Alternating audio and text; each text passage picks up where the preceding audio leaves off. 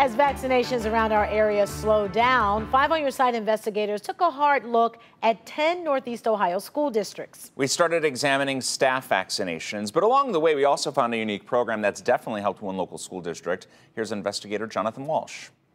We know that our children, if it spreads in school, it's very, very dangerous to take home. Superintendent Jeff Graham at Lorain Schools and Assistant Super Ross May received a lot of help in the fight against COVID from an anonymous donor.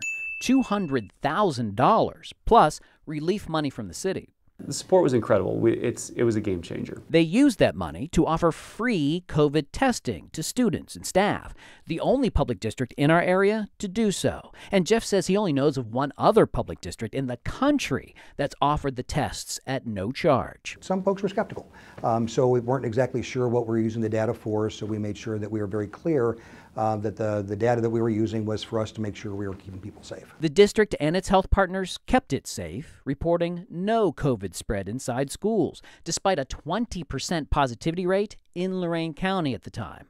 The testing worked, and that helped staff trust the district's plans for COVID shots. So the vaccination then kind of stood on top of all of those layers of foundation already built. Lorain came out on top of our study, looking into 10 area school districts for staff COVID vaccination rates, 93.2%.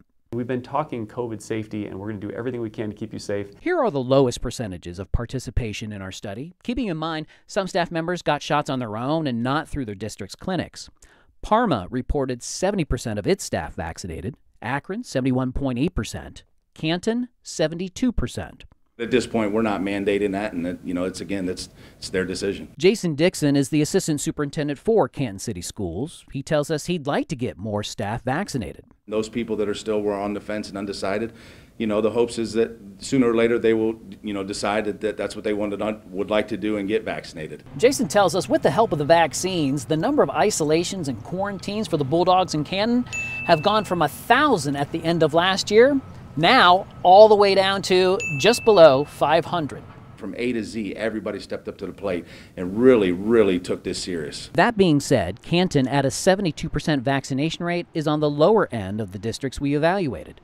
The school system plans on more vaccination opportunities this summer. The health department meetings, I'm on the phone with them daily, every other day. And so they keep us up to date with information on updated clinics and when and where. Now, in the coming months, districts will prepare for a whole new fall term. Don't let up.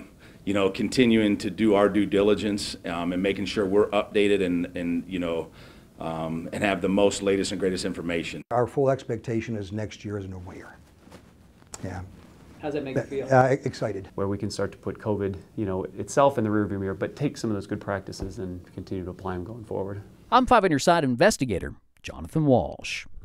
Okay, so at this point, the state of Ohio is not requiring vaccinations for school staff, but it highly encourages the shots. So for more information about our research into this story, just check out our News 5 app. Demand for the